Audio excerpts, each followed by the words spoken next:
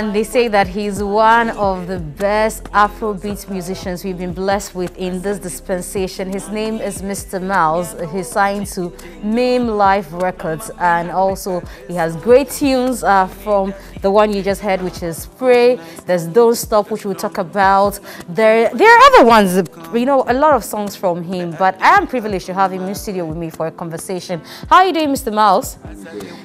Oh, I see. The last time I saw a video of you, it was a longer hair. I thought you had longer dreadlocks, you know. I like to play with my hair a lot, and it was braids. It was braids. Yeah, so what's this now? This is my hair. This is your hair. You just twisted that. Yeah. Well, is that like your signature look? No, I wouldn't say that because I'll probably change it later on again. But still will be, you know, braids or you scrape off your entire hair? No, that one. That is not going to happen, eh? No. Hey, no. Why? What does the dread, what does the twisting of your hair and all that add to the brand? I just like having hair. I like being able to do stuff with my hair. That's all. Yeah. How's been the journey so far? I can't complain. You can't complain. I can't complain. You're feeling the love all the time. I hear people say you're a Tema Community 2 boy. We can say that, right? Which of the okay, right there they can claim right you. Yeah. No, but originally, like, where are you from? I was born in Nigeria, and then I moved to. Which of the states? Lagos. Baoni. You want to disgrace me? You don't forget. You don't take down and chop amala. Well, I know you chop amala again. I take do banku and those other Ghana food. But still, Eba. It's still Eba. At least Ghanaians know Eba. But those who don't know Amala is going. Can you draw closer to me? You know, we are social distance. No. That's your microphone. That's why I wanted you to draw closer so we could hear you properly. Yeah. So now that Tema Community 2 is claiming, but you're Ghanaian. Is that what it is? You just parents both parents are Ghanaian. Yeah. Okay. So Tema Community 2 is claiming you. They want you. Giddy. I don't think I'll say I'm a Tema Community 2 boy. I just do music for whoever wants to listen. Whoever vibes with it can claim me down there. And I see that there's a lot of infusion of the Niger feel in your song. Yeah, people tell me, but I don't see it personally. I don't see it myself. I just feel like I do what comes to me. Yeah. Have you also heard people say you sound like Mr. Easy as well? Yeah. Well, anytime people say that, I'm like, Mr. Easy is Baba, so don't compare me to Mr. Easy. Mr. Easy because is like I get the Mr. Easy feel, I get the Burna Boy feel as well. Wow. Okay, I've heard Burna Boy. You've heard Burna Boy as well, yeah? You see, I'm not lying at all. I'm not lying at all. That means that you're bound for greatness. Yes, sir. In 2019, we're told that you're one of arguably the biggest Afrobeats musician that we have discovered. Yes, sir. How's that journey going? It's been great. It's given me a lot of opportunities I didn't expect myself to get at that time because we were just starting. Everything was fresh. We just dropped one sound and then next thing you know, this guy is calling, this guy wants you here and stuff like that. It was great. And then this year has been mad so far. Corona tried to slow us down, but nah. So I was going to say, hey, you beat Corona teeth. People are complaining, but if you say it's been mad, then massive things have happened. We've been slowed a bit, but not like massively, because what we expected isn't what we're seeing. We didn't expect to still be dropping tunes by this time. Where Charlie Corona come there, we for relax, but now we're still going on. People are vibing to the sounds. People are supporting. And it's crazy. It's crazy for you. The support is massive. Yeah. And you decided to do Don't Stop. Yeah. I saw the video, and it's a beautiful video, though. Thank you. And then what she was doing to you, she didn't stop, eh? Like when you guys put words together and you're asked to defend the words, the way you guys react to it, it's really, really funny. So tell me about Don't Stop. Okay, let's start it like that. Tell me about Don't Stop. Don't Stop. When I'm trying to record a song, I usually let the beat tell me what it wants. Then I put it on the beat. That's how I get inspired. Wow. So usually I'm not thinking about the words. I'm just thinking about the vibe. If I can gel with the beat, it's like I try to get in a relationship with the beat. So sometimes the beat, like some girls, and go bounce you, that. But Don't Stop there was like instant. The words just came, and then we're done. Wow. And I just needed something that we could vibe with easily. So Apart from the fact that you need something you could vibe with, was this a story about your personal life? Was it a story about, you know? No, it wasn't a story. We just wanted something we could vibe with. And I saw that you had a fine girl in there that you're vibing with as well. Yeah. I don't know whether it's ready. We want to see those stuff. But Pray, which is my favorite of yours, so inspirational. What was happening to you at the time you put it together? Pray. Like I said, the beat told me. But this is like speaking about God blessing our hustle and all of that. Yeah. Most of the time, musicians, I'm told, sing out of experiences, out of their pain and all of that. Yeah, when the beat is telling you what to put on it, it comes from within. So usually you're not thinking about what exactly you're writing. You're just writing. It took a while for Pray to make sense to me personally. It was making sense to everybody around me. Everybody was like, yo, this thing is, but I wasn't seeing it myself. My producer wasn't seeing it either.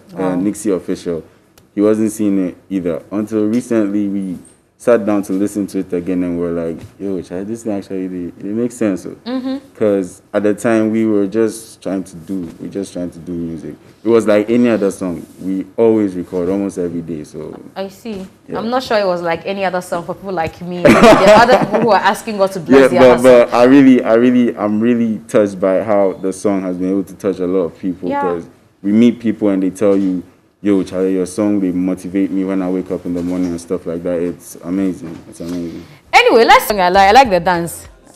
Yeah. Those stuff. That was SDK's idea. Oh, okay. We were shooting the video and he was there. We had this dance we were supposed to do, and then SDK just jumps in front of everybody and starts doing his own dance. Oh, and the but director it came out is like, really beautifully. let's follow this one. Yeah, yeah. It came out great. It came out great. So, Nim Records, Nim Life. Nim Life Records. Music is my life. This what? Music is my life. Is my life. Yeah. Okay. But that is supposed to be. Okay, so MIM, which is music is my, and then you have life. Yeah, okay, yeah. Wow, that's beautiful. Was it created by yourself, or it's a record label that it's a record label different from you as a brand? Yeah. They signed you on? Yeah. Wow, that's beautiful to note. Are they family members? No. Because this is, we hear most of it, it's family members that get to sign artists and all of that. No. How did they discover you? I actually found them through a friend. Okay. A friend sent me a list of labels she wanted me to send my demos to at the time. And then out of them, Mim Life's name was sounding really nice. I was like, hey, wait, people do this. So I called them and they were like, send us your stuff through our email. I was like, nah, I've been doing that for like 2 years already. Nothing they happen. Nobody they called me back. So I want to come myself. And they said, okay, cool, come around. And then I went there. They listened to the vibes. They were like, yeah, we'd like to see what you can do. Not work with you yet, though. So they asked me to call back. I kept calling, and they invited me over. And then we recorded 1, 2, 3. I think right now we're almost at 100. Wow. Yeah. 100 songs, like really for real? Yeah, for real. But we don't have up to 100 on social media yet. No. Anyway, but the reason I was asking about the record label is all the issues we've had with record labels and all of that. Are you comfortable with the deal that they've given you? Are you open to have a conversation when you become, that big guy and you think that you're making all the money, or your hands are tied for as long as you're with them? I'm very, very comfortable with the situation I'm in right now. You're on TV, this is a record, Yeah. We'll not hear it tomorrow. No. The thing with Mim Life is family. I don't think my family would see an opportunity coming for me that would take me to the next level and say, because we find you first or something, so stay here. I don't think they will see Universal calling and say, stay here. They're not like that. They're family. They want to see me grow. They want to see me succeed the same way I want to see them grow and succeed too. As you think of growth, are there names that you want to grow with, or are there names that you've seen already up there that you want to leverage on, to get even more attention? Right now, Kid. Oh, Oh, Charlie, the guy wants a big fish, you know. No, the thing is, that's been the guy I've always looked up to. Tell me. For a very long time. What about Wizkid? When you're a small boy growing up in Nigeria, at my time, you're either with P Square, you're either with the band, or some of the other big dogs. And then, so at that time, we're just there, everybody's watching TV, and now suddenly this young guy comes through, and then he's like my age group type of guy, and he's doing big things on TV. So it motivated me, like I could do what this guy is doing. So I started following that, and every Wizkid song I could get. When I came to Ghana, it switched a little. I started hearing more of Mugiz, and I was like, wow. yo, this guy is bad. So I started following Mugiz too. So between both of them. So you love, is it the vocals? Because it looks like Mugiz has beautiful vocals. They Amazing say put vocals. Mugiz on a song and it's a hit. That's what they say. It's Is it his vocals that got your attention or got you falling in love with him? yeah. And his relaxed style of music, he's very, very chill. I like that a lot. Have you reached out to him? Not yet. I want to work some more myself. You want to work some more? Yeah. He says he wants to work some more before, you know, he decides to. Yeah, but it'll be to... soon. It'll be soon. We'll definitely reach out soon. But right now, now that you've gotten, you know, Pray, you have Don't Stop. There's another one you released earlier, Make Me Dance. Yeah, Make Me Dance. I think we dropped it on Sunday. Oh, just on Sunday. Yeah. When did you drop Don't Stop? Still in this 2020. Yeah. Like y'all 2 know, months. this Corona, you never do you anything, no. As in, you have time, you're releasing hit songs, The thing we say, Corona make everybody go their house. Me too, at their house first, my producer. Now, only recording we go fit do. So if we record the song down, the song fine. They will just drop them. Are you one of those who goes to bed, like you said, you hear the beats and then you have an idea? Do you go to bed, you know, dreaming about, you know, some beats, and you come and tell the producer that, Charlie, I want to hear co, or... Yeah. It happens sometimes. Okay. But me down, I'm at that. So it usually happens when I wake up in the morning and I'm walking around the house trying to gather my thoughts for do you get it on the messy seat as well? Like people say when they're on the toilet seats, that's when they get the inspiration. No, You're taking I think a when shower. I'm taking a shower. You're taking a shower. So how do you do? Do you rush and come and write and go back, or you take your phone? I usually carry my phone to the shower because I know anything can happen. Okay. So immediately I get the vibe, I'm going to send it straight to my producer to see what he thinks about it. If he thinks it's good, then I'll start working on it, and then he'll start working on the beat. I see. So what does the future look like for you?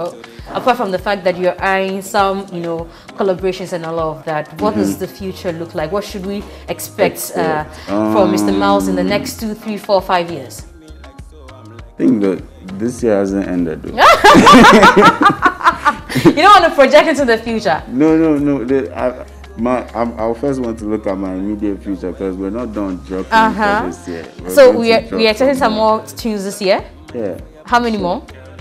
Let's see, like 2 more. 2 more. We don't want to drop chow. You don't want to drop chow, eh? We wish you the best, you know, but I hope that you're making some small cash, or it's taking some well. Yeah. Cash there, necessary. You're making it? Small. Small. It go be. Oh, sure. All right. So his name is Mr. Myles. You want to check him out on YouTube. He's got great song. My personal favorite is Pray. He's promoting Don't Stop, and then he has some others there that you can have a look at and support his music. But